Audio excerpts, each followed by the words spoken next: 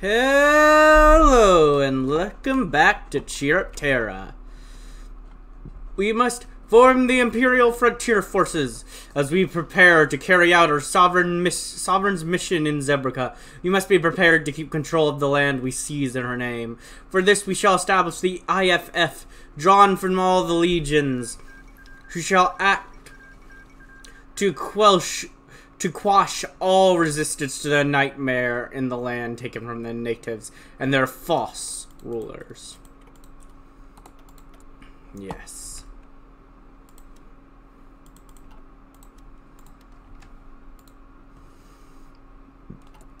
So I'm not to 5, so yeah, I'm not. I was able to bring the Pegasi up to a full group, which is good.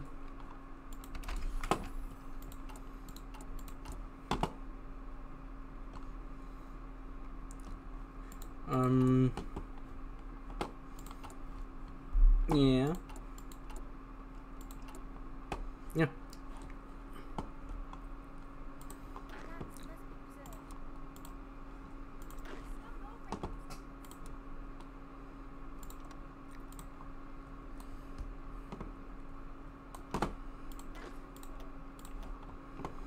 Just, you know, preparing for a war. That is very soon to come.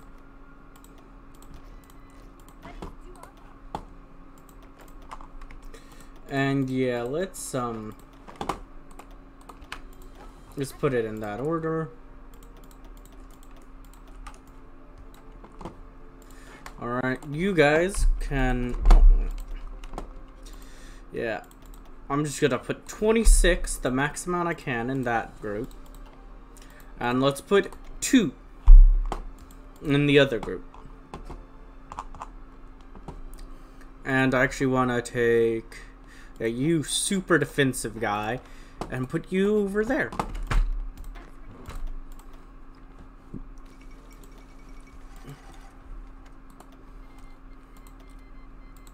And yeah, there we go.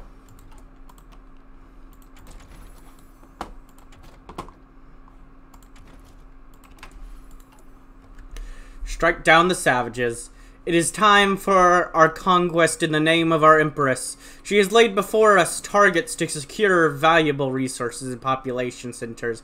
We shall first strike Gatobuk, the state of gun runners, followed by Zeratina, the land of the golden deserts. May our goddess bless our missions. Yes. May you? May you, goddess?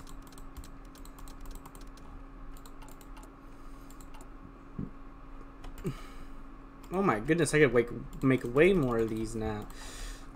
Well, I'm already in the middle of this one, so I'm just gonna let that be. In fact, I'm actually gonna... Oh, I meant to give you those 2. Oh, that's fine. That's fine. I'm sure that'll be fine.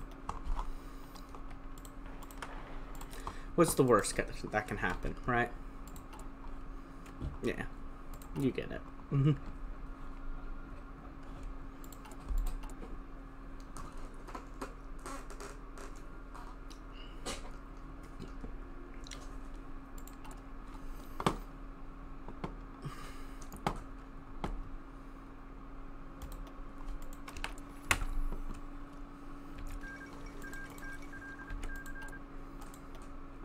All right.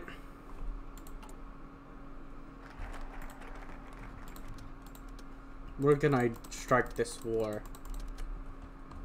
There we go. 30 days. That's what you have left.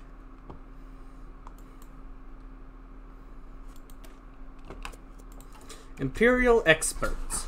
With Chiropterra's isolation from the world, we had to steal industrial secrets from Equestria for years. But now that our Empress rules, she has sent industrial experts to assist in continuing our development and bringing our economy into the future. Thank you.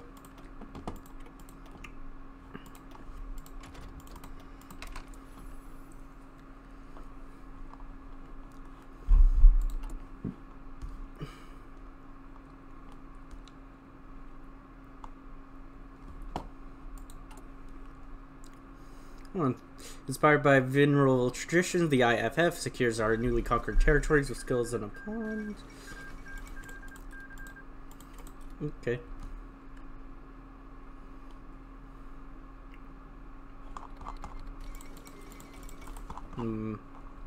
Wow. Now that is a Fluina right there. Woo, boy, that's a Fluina, alright. Wow. I have never seen that impressive of an AI Fluina. I wish them luck just because that's amazing. Oh, wow. Yeah, that's just purely just impressiveness.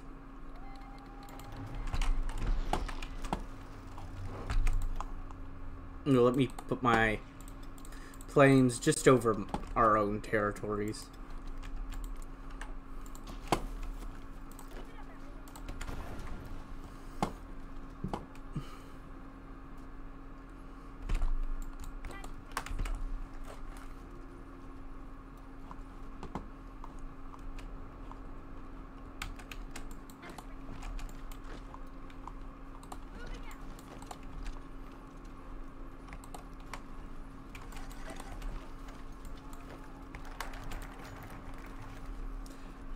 Imperial expertise. Primrose was a lot of things, but not a mare with scruples. Her dear father had made sure of that. At the end of the day, what mattered was being one step ahead of your adversaries, and a good profit margin. And as local Chiropterran officials led her and her survey team around the site, Primrose took the occasion to compliment herself on the excellent investment she had made. Throwing her lot with Nightmare Moon had seemed like a dangerous proposition at the time, putting aside the obvious matter of treason. Yet, it was a bet that had paid off, allowing her to devour those rivals that had either been too slow in picking a side or had picked the wrong one. She drew a deep breath, closing her eyes for a brief moment. Primrose could already hear the bustling workers and roaring machines of the new industrial complex soon to be built there. It was but one of the many sites the Chiropterran government has granted her company in an effort to truly industrialize the country. Of course, there was the matter of the workforce, which Chiropterrans seemed to have in ample supply, and a docile one, too. Finally, she wouldn't have to worry about the pesky unions bringing her factories to a grinding halt, because a cult had sprained his ankle. She was free to run her industries the way she liked, like one giant smooth machine, churning out products and money nonstop. Ah yes, her father would have truly been proud of her right now. A grand new assignment. And some extra manpower.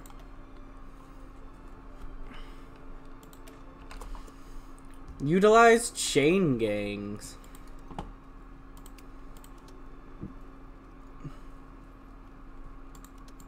What can I do? Nah. Yeah, sure. Let's just get some stability. As our armies sweep through northern Zebrica, we found ourselves with an abundance of prisoners. Rather than letting them be a mere hindrance on our resources, we shall organize them into labor teams, dedicated to extending the required infrastructure necessary to sustain our armed forces.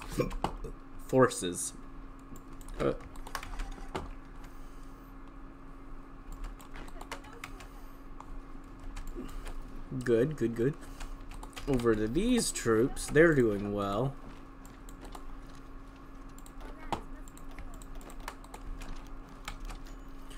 Oh.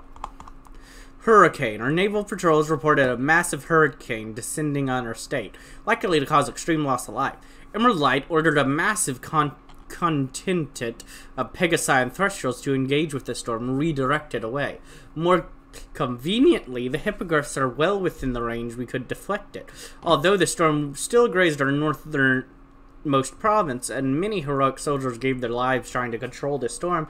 In the end, we were successful. We are confident that this will strike a powerful blow against the hippogriffs. Is this the storm event you get? Yeah, Hippogriffia. Oh, and where Xena gets it too. I didn't know that you get it because of them. Wow, that gives me way more rudeness factor than I had before. I had no idea that was the case. Wow.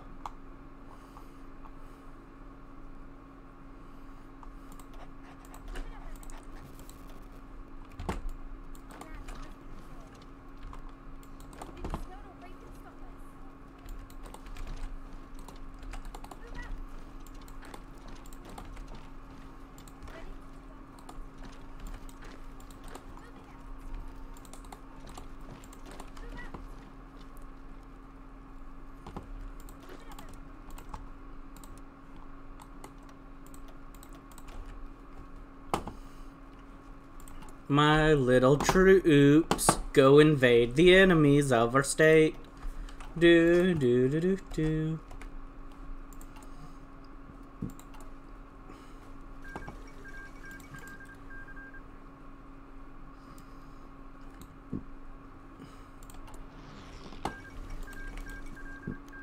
No. Emerald Light Progress Report. Project Noctool 3. Against the warnings of the team, I granted Comet's request to continue his regime of injections. The research team's theory about the cognitive decay of Comet were unfortunately correct. I am loath to admit failure, however. The Council desired a super soldier, not a super officer. Although he has stagnated mentality, Comet's existing faith in our goddess and our cause has remained steadfast. While he will not be performing complex algebra soon, Comet has survived all injections and testings. Some see a grotesque monster, but I merely observe the pinnacle of the equine form. He stands 2 heads over me now, eye level with the false god Celestia. He has killed 2 sparring partners and severely wounded 6 more before the council overruled my continued desire for further testing. Comet Flash may not be a general, but he is what we wanted. He is a calculating, detached, and powerful stallion. His mind is weak, but despite this, he is strong. I advise against giving him any true command, but I'm granting him a special status as an elite agent of the LMRD. Special ordnance and armor will be crafted for him, and Chiropterra will bear witness to the first super soldier. Oh, okay, this is how you get this guy. I've seen people talking about this guy on Reddit. Yeah, the living weapon guy that can only hold 1 troop. I've heard about this guy, as I said, on Reddit. Let's just give him, like, our best troop currently. Do you do well with, special forces as well? Division, just division effects, division speed, division attrition, attack defense. Yeah, you do just as well. So yeah, you can have that guy. And obviously, with him joining, it made it way more easy. So we won.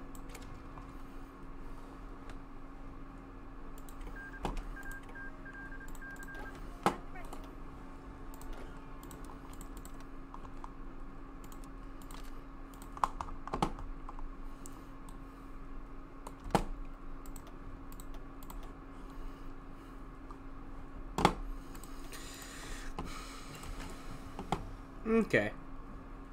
And, okay, I'm gonna go with you next.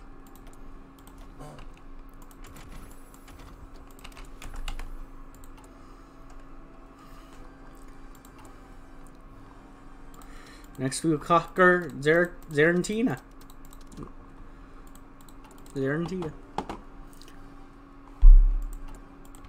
For now, I will sadly have to occupy them.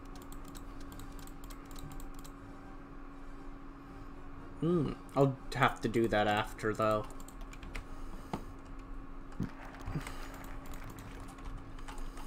Mango Mangler once pointed out a rather obvious flaw in the Chiropterran accolation of labor. Several months ago, he noted that prisoners of war, criminals, and laborers were all used for manual labor, but there was never a consolidation of these assets. Essentially, his proposal was simply combining these different pools of labor into specific infrastructure projects. It does not matter who drives the railway spike into the ground, as long as the line is laid according to schedule. Then Mango was caught embezzling funds for the program.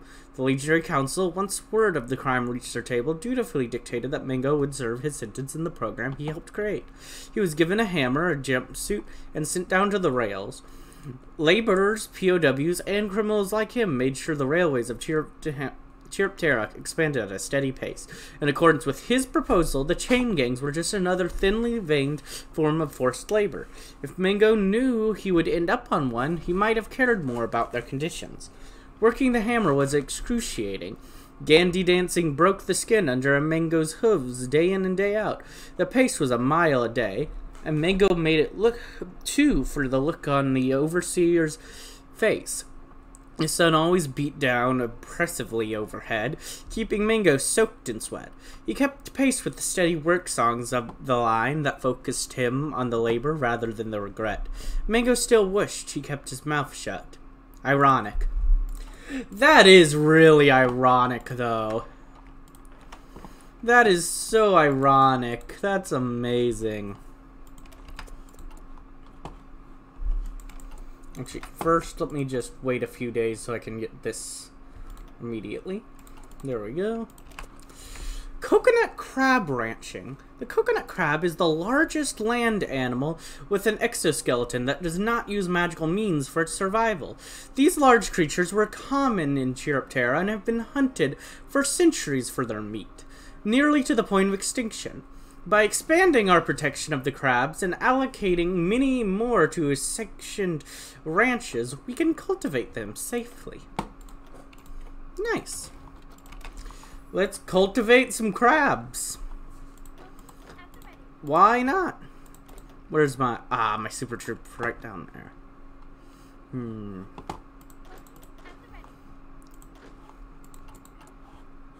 Not enough time. Alright, super soldier. Your plan, take the southern paths, even if you have to do it alone.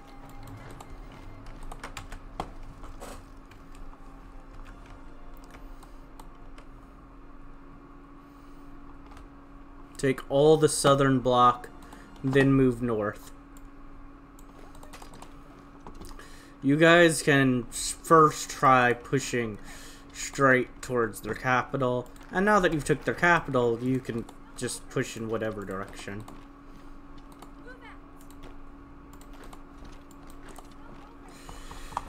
The carapaced friend. Honeydew wanted a puppy more than anything in the world. She went to temple and listened through all the Moonspeaker sermons like a good filly, and always listened to her parents like the nightmare said to. She got good grades in school and hated the Sunnies with all her guts, just like she was supposed to. Then her heartwarming eve, and after she'd been a good pony all year, and when she finally was gonna get what she deserved, her parent gave her Waddles, a giant coconut crab. Waddles wasn't cute or fast, and when she tried to play fetch with him, he just stared.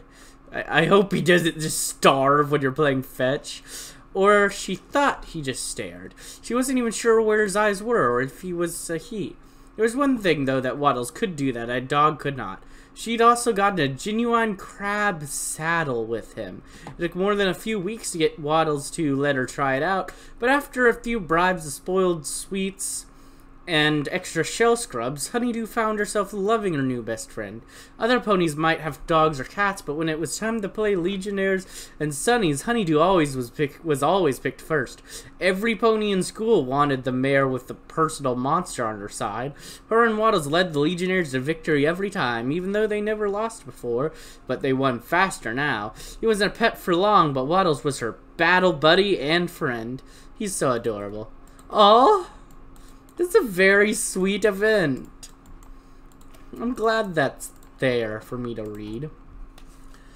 Though through careful negotiation, we've managed to draw the interest of a few equestrian industrial consortia. They've shown considerable eagerness to establish them in new Cassia. This will certainly be a good boost to our industrial capacities, and all they're asking for in exchange is a cheap workforce. Fortunately, we know exactly where to find it. I'm gonna bring you down to 5 with my... I have plenty of weapons right now. In fact, I might just have to... Nah, that's good for now.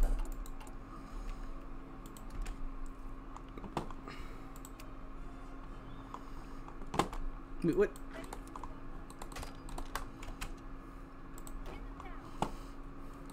You don't even care that you're out of supply range.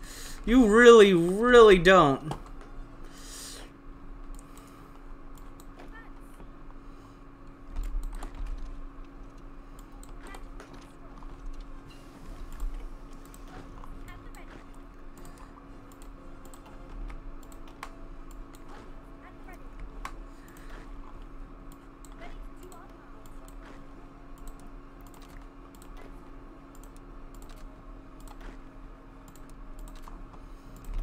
Okay, you're just trying not to be too much there. Makes sense, I suppose. Annoying, but it makes sense.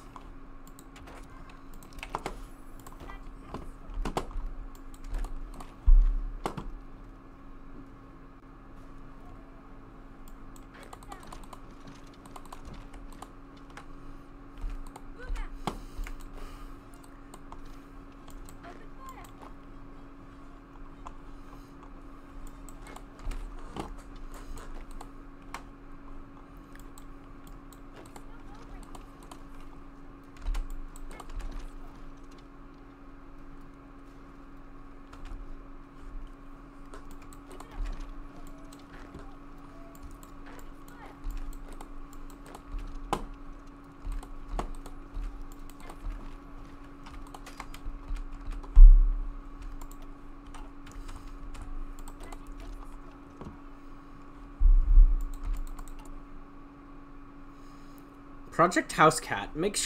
Make use of local fauna as weapons against the enemies of the state. Emphasis on ferocity and natural killing prowess. Magic makes us strong. Magic makes us strong. Magic makes us strong. Repeat over and over and over. Because why not?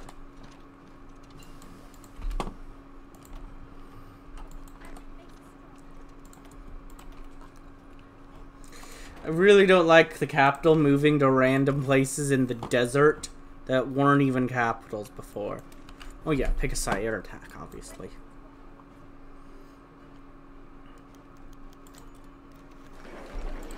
There we go. There we go. Your nation's now gone. Alright, now everyone go and head on back for the moment.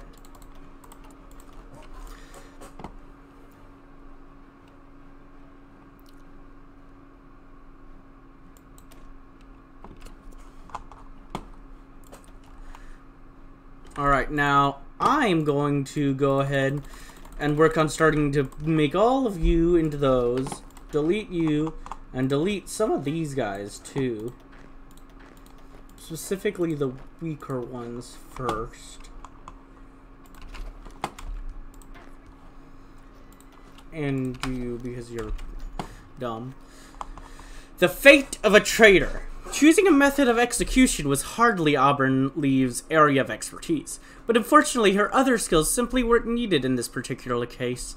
She was responsible for handling the Tobukian warlords, and thus Walnut Drive fell under her jurisdiction, even though there could be no saving an apostate and a traitor such as him. He was compromising to Chiropterra in every conceivable way. Whilst deliberating, her father entered the study and inspected the Lintian of papers on her desk over her shoulder. Ah, so they finally caught him. No easy feat, so I hear. The legionnaires they captured him reported that he was mere minutes away from escaping again by sea. She returned, leaning back to the comfortable office chair. Walnut was somewhat infamous amongst the upper echelons for surviving his initial flight from the homeland and subsequent anti-Chiropteran efforts in Tobak. Needless to say, Auburn Breeze seemed mighty pleased that they had finally caught such a troublesome traitor who had so marred their otherwise spotless record of state security. So long as he competent hooves now, I doubt he'll cause trouble again. Have you decided yet? He asked, knowing all the specifics of the apostate's fate. She frowned, for once a little indecisive. I think it would be best to have him hanged, have him brought before a firing squad and shot. As the hoof steps of the approaching guards heralded the coming of the inevitable demise, Walnut felt the lingering dread that had been circling his mind to cease. A mare marked with a band indicating our medical service confirmed his identity, and then he was led by 2 guards from the cell, their hoofsteps soon merging with the increasing drum beat of his heart. Barely taking any notice of the firing squad that had been positioned opposite, Walnut was ushered swiftly towards the wall and clapped in irons. Grim and stone-faced, the officer held up a sheet of paper, cleared her throat, and read in a loud, clear, and purposeful voice. The condemned, 1 Walnut Drive, has been found guilty of apostasy and treason. Henceforth, having been long stripped of rank and purpose within the legions, he is subsequently stripped of name and sentenced to death. The sentence is to be immediately carried out by firing squad. Another stallion approached him and threw a black sack over his head. Detail! The officer called out, the second and last word Walnut would hear. He realized silently. Across from the doomed stallion, the officer pushed her spectacles up her snout, raised her hoof in the air, and signaled for the firing squad to ready. As the rifles were brought upwards, the officer raised her hoof, more indicating for them to aim. Fire! She shouted, bringing her hoof down in one fell movement. The rifles roared to life, and something struck Walnut. He felt a sudden jolt, a calmness, and then a gradual slipping away. In that moment, Walnut expired. Just a dead traitor to be buried in an unmarked grave. Despite his incredible luck, his limp body was examined by the medical mare, who confirmed the officer that he was in fact deceased. With no ceremony, the officer dismissed the firing squad and signaled for the traitor's corpse to be taken away. One less loose end. Okay, so what I'm thinking is I'm gonna save game real quick, and I'm curious what the difference is if you go the other route. What happened? Because that, I did not expect that to go instantly to an event, or I would have saved that beforehand.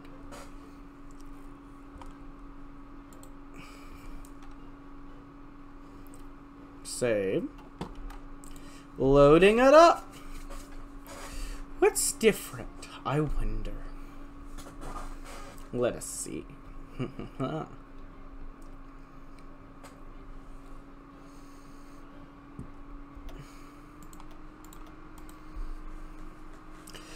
Damn griffins. They ruined Griffonia. A contentious griffin. I love the bottom things they always have written out. They are so good. It's a shame they're only in the loading screen. They should just have, like, griffins are heartless creatures. No quote. They should just have a list of all their different things written somewhere. That would honestly be great. I'd read that. 100%. I'd just read that.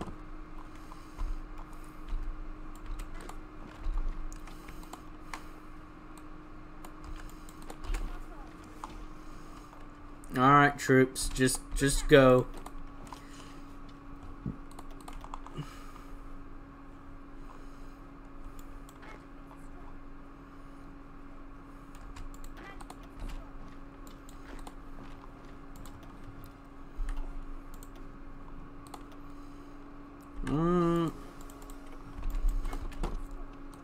I don't particularly care.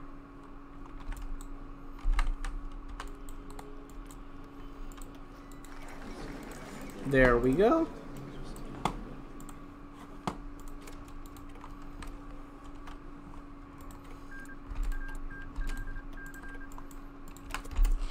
Now, what's the difference? Have him hanged. Zekon was 22 years old, and by now the stallion had probably seen more hangings than most ponies had in a lifetime. Not that he had much choice in the matter. The garrison's duty in Tobuk was a bore, and the auxiliary unit he was in had been assigned to cart away the bodies once the rope had done its work. By the night bear, there was a lot of bodies to dispose of, local rebels and bandits mostly. Still, today was different. Zekon could feel it. As he watched a few prisoners being escorted into the courtyard and up the wooden steps of the gallows, he turned to the sergeant. "Hey, Sarge, who's that?"